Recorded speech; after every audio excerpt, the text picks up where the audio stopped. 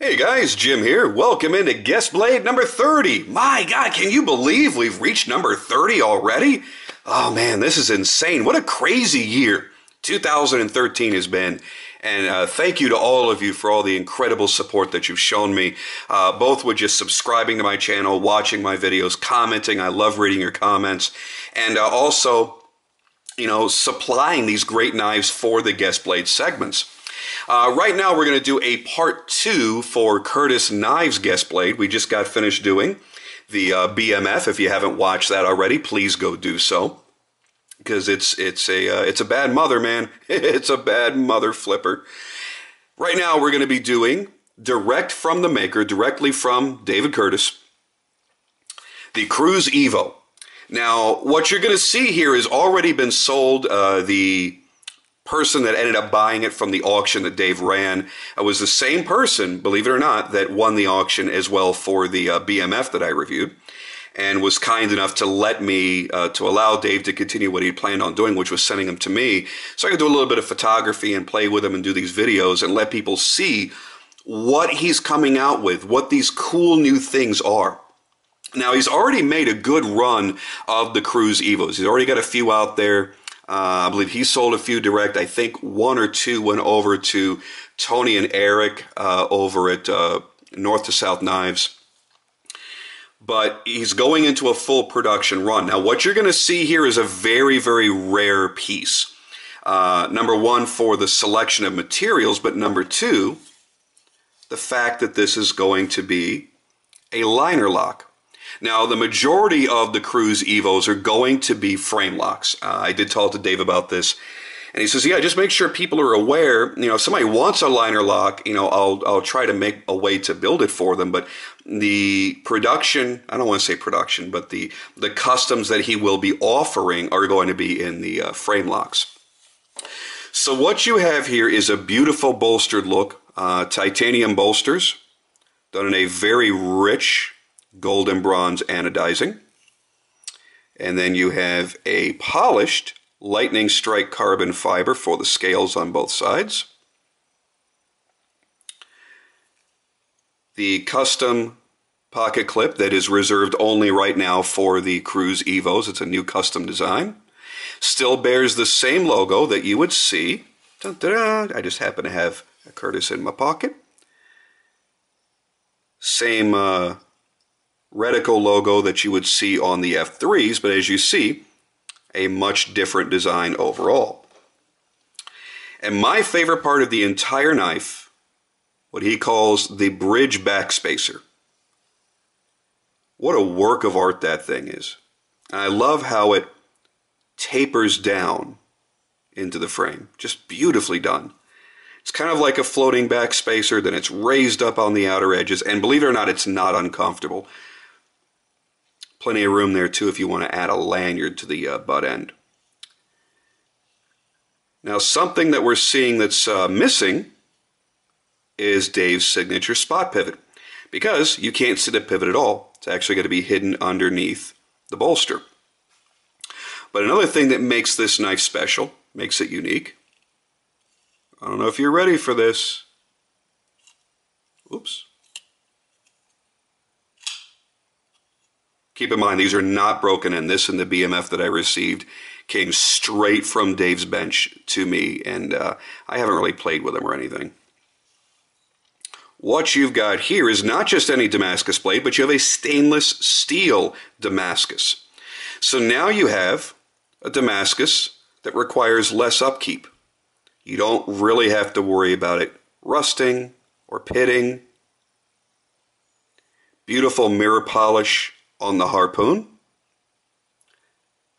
Nice clean primary bevel there. A little bit of polish to the secondary, to the cutting edge. And a beautiful pattern. Just gorgeous. Now let's take a look at it from a little bit of a distance. What he's actually using is Randy Haas Triple H stainless Damascus. And there are not a lot of guys that are using stainless Damascus. One example is a knife that I have in my collection made by Brian Ty, which is Damasteel, which is, the same thing. It's a form of stainless Damascus.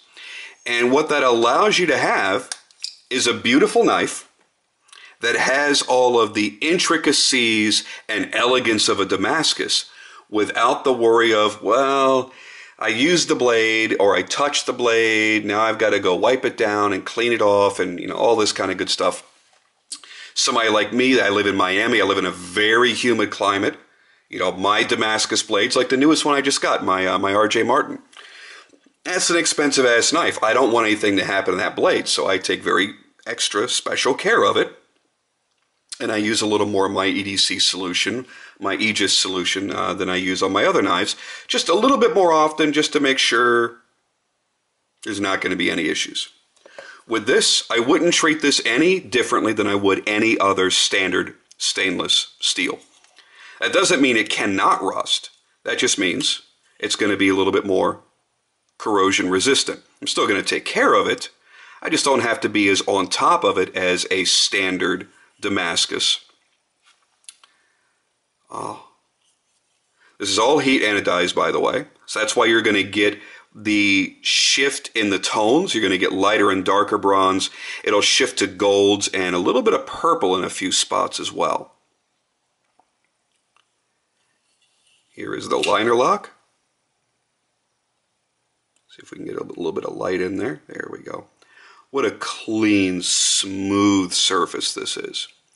It's easy to disengage that liner lock.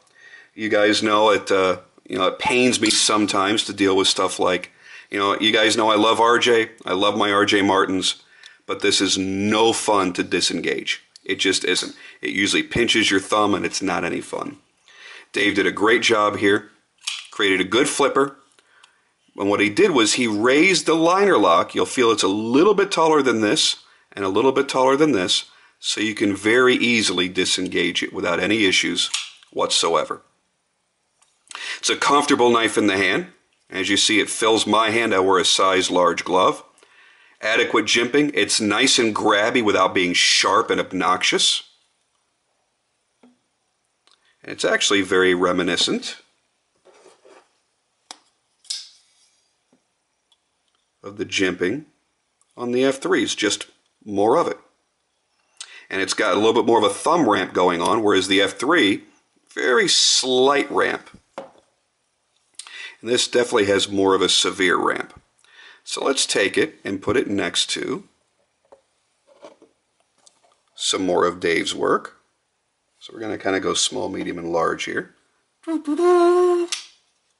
that's the BMF. So there you go. There is an example of 3 different models that Dave makes. And does, look how vastly different these are. Here's your everyday workhorse. I've had this for, I don't even want to guess, but it's been a long time, 8-9 months, I guess. And I've used the hell out of this thing. It's still holding a nice edge. It still works perfectly. Lockup is fantastic. Here is more of your gentleman's knife. Everyday carry. Just gorgeous. And I believe he's going to be doing these in 3.5 and 4-inch versions. This is the 4-inch, obviously. And then you've got your tank-like overbuilt knife. That's really there to, if you want to beat the living hell out of it, you can. It's certainly made to withstand that. But this is a show-off piece. But it's a show-off piece in a different manner than the Cruze Evo. This is an elegant show-off piece. This is one where when you pull this out, you're not going to be doing any kind of hardcore work. At least most people aren't. Damascus is actually better suited for hard work than most other steels because it's just made to be strong. It's made to be tough. People always want to think that it's delicate because it looks pretty, but it's actually not. Just notice that really nice polish across the spine of the blade. Sorry, I cut myself off there, but it just kind of caught my eye. So you've got the polished titanium that's been bronzed, and then the polished Damascus. Really looks gorgeous. Like how the blade, the harpoon, just drops in, and it follows the exact shape of the frame. He's utilizing as much of the frame as he can for the blade. We're not having a tremendous amount of overhang. He's tucked that blade in there nicely. I feel a couple of tiny little burrs from the copper wire and the lightning strike carbon fiber. I don't see it with my naked eye sticking out. You guys might see it here through the HD lens. But just two little pieces, one right there and one right back here. Everything else seems to be really, really nice all the way through. I felt a little burr there.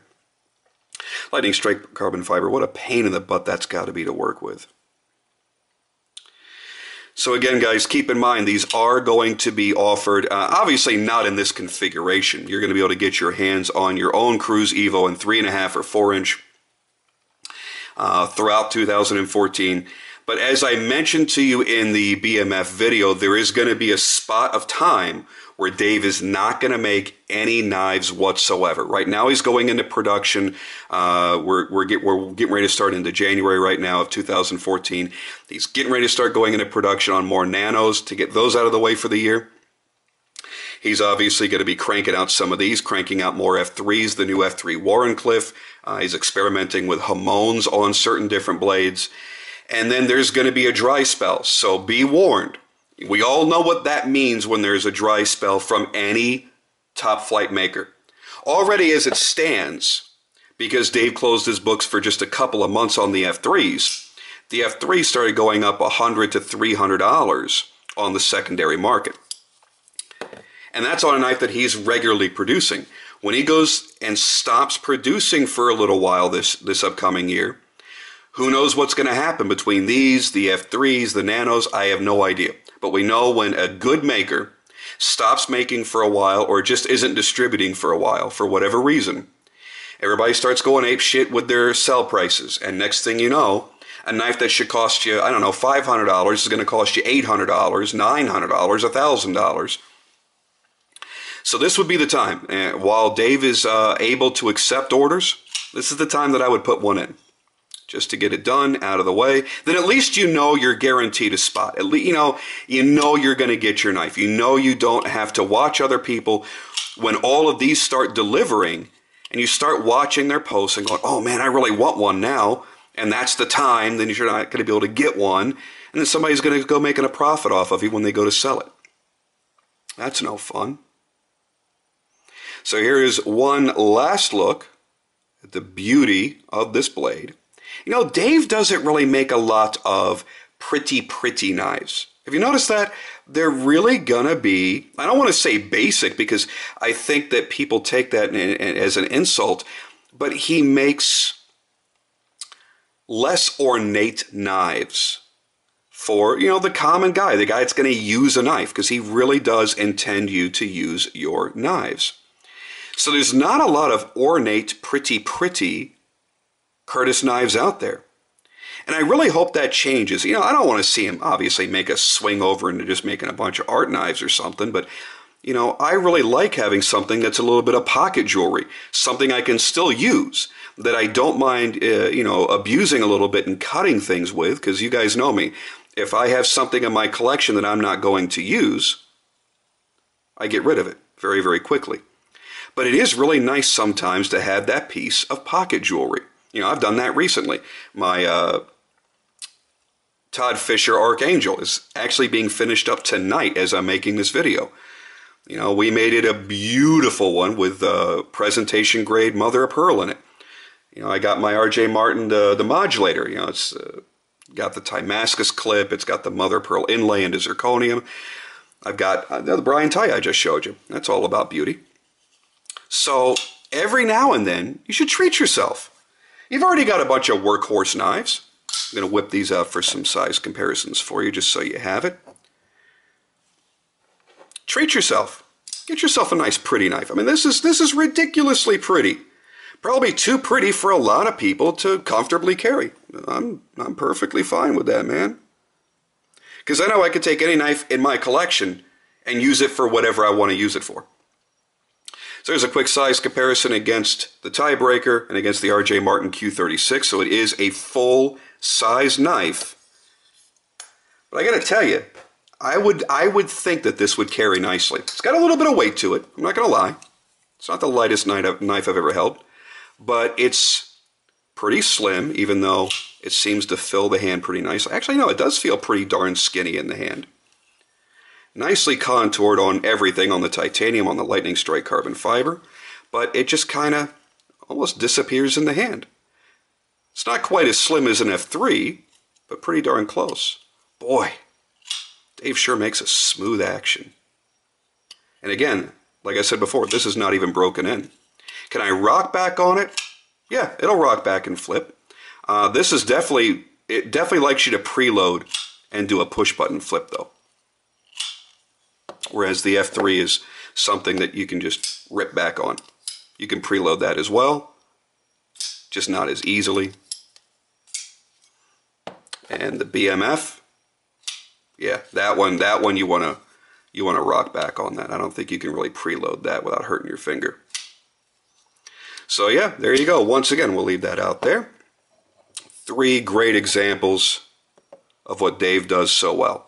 So if you don't want something ornate and fancy, you don't have to do that. He can make it just as clean and sanitary and utilitarian as this in a Cruze Evo. If you want something insane, wild, and overbuilt, you go for a BMF. Or your great everyday carry. I love my F3 so much. Great lineup of knives. The only one I don't have, unfortunately, here to show you is a Nano. I know Dave is... Well, Dave may have forgotten, but I did order a Nano 6 months ago when he wasn't making them. I probably should remind him. So one of these days, you're going to see a little Nano here in my collection. It's actually going to have my skull logo right up there. You see that right up there? Right up there?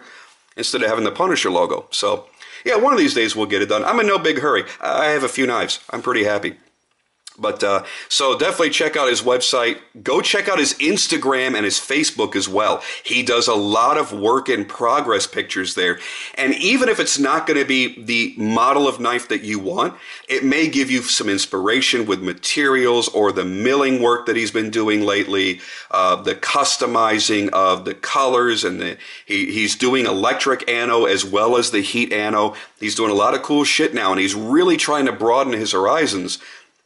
So go there and watch his works in progress and take that inspiration and have Dave build you something kick-ass, man. No matter what your needs are, I think he's pretty much got you covered. All right, guys, I'm out of here for now. I will see you on the next video.